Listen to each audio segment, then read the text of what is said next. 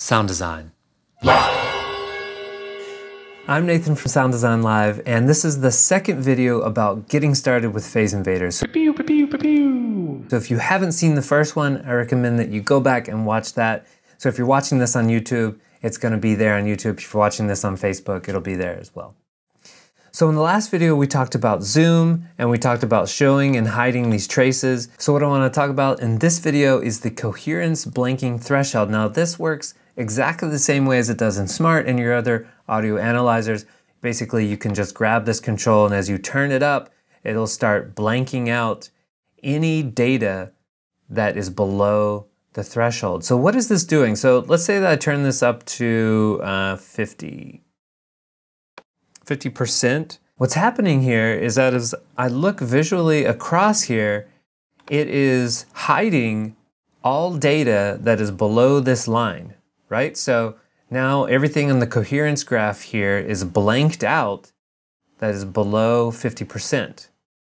And same thing here. It blanked out this part of the subtrace that's below 50%, blanked out this part of the main trace.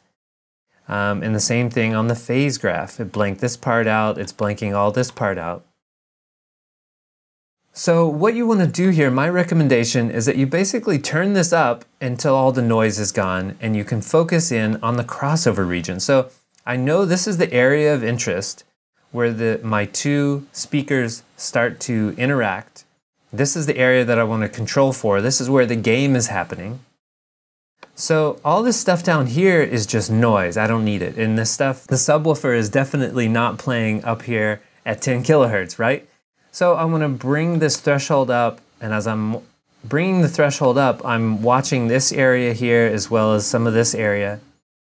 And I'm looking at that pink and white trace, and I'm saying, ah, okay, if I bring it up to about 29% on the threshold here, then that gives me a nice clean area to work with. And now I can zoom in here and really just focus on the crossover region here. One note about coherence blanking is that you can use it to cheat and basically break the score. So the score over here on the right, which I'll talk about in a future video, is influenced by the coherence blanking, because once you've blanked out all of this noise down here, you don't want that to actually be calculated in the score. So the score now ignores all of the data that has been blanked out with this threshold.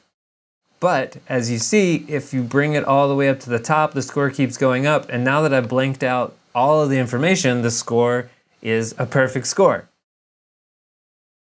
So if you wanted to break the game, you could just turn up the coherence blanking threshold on all of the missions and just hit sound check, and you would get a lot of points and you would win the game. But you wouldn't really learn anything, and that's not really the point of the threshold here. I just wanted to point that out because I think most people will start playing with this and realize, oh, why is the score so high? Well, that's because now there's no data on the screen to actually do any of these calculations, so it thinks you have a perfect score. Okay, so watch out for that.